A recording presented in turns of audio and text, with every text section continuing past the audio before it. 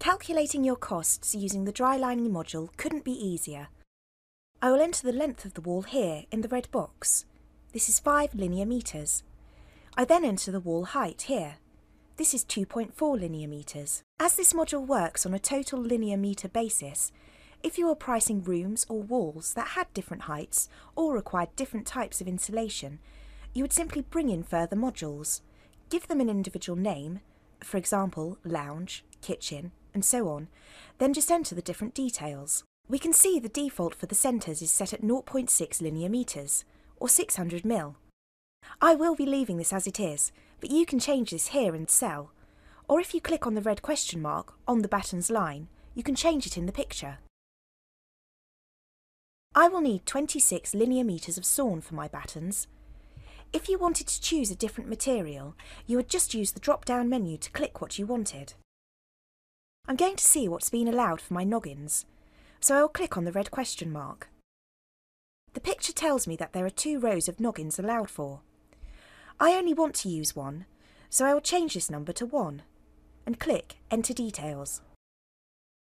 If you did not wish to use any noggins, you could enter a 0 in the picture, or just untick the noggins line.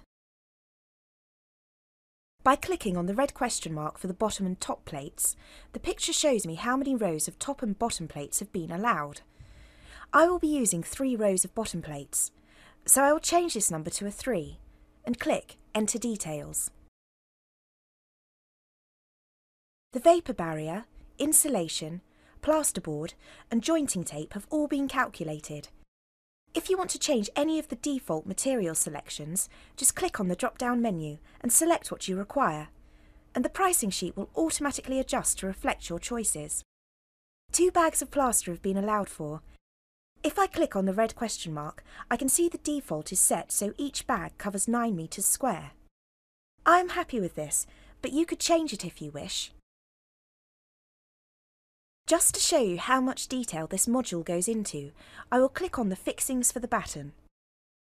As you can see, one fixing has been allowed every 1.6 linear metres. I will leave this as it is, but you could change it. And again, by clicking on the fixings for the plasterboard here, you can either stick with the self-explanatory default measurements that are shown in the picture, or put in your own measurements, and you'll know exactly how many nails per board you will be using. It really does cover everything you will need, right down to the last screw and nail. My dry lining is priced, and all of the totals for my materials, hours, labour, and the overall total are shown here along the bottom. As you will recall, all of this was calculated just by entering the height and length of the walls, and I was able to easily and quickly alter the defaults so my costs met my exact requirements.